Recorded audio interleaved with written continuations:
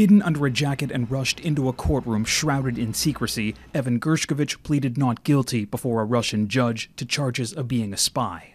Evan was taken away from here with a decision to hold him in custody, said his lawyer, who wasn't allowed in the room. Gershkovich is an accredited American journalist in Russia working for the Wall Street Journal, arrested in the city of Yekaterinburg by Russia's Secret Service for what the country's defense ministry says were actions not related to journalism, referring to a statement alleging he was stealing secrets for the U.S. government. The Wall Street Journal vehemently denies the allegations. These espionage charges are ridiculous. It is not safe at this time to be in Russia. The reporter had recently been covering Russia's attitude towards the war and its economic impact. This political strategist was interviewed by Gershkovich in Yekaterinburg and says they never discussed the military complex, adding he wasn't an enemy of Russia.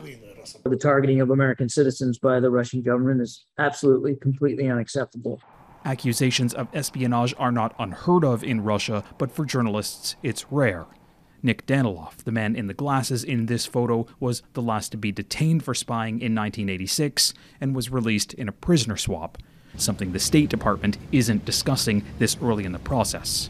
Our number one priority continues to be seeking consular access so we can meet with this individual. This arrest comes amid escalating tensions between Russia and the U.S. and could further isolate Vladimir Putin, and shows just how fearful the Kremlin may be of journalism that isn't controlled by the state.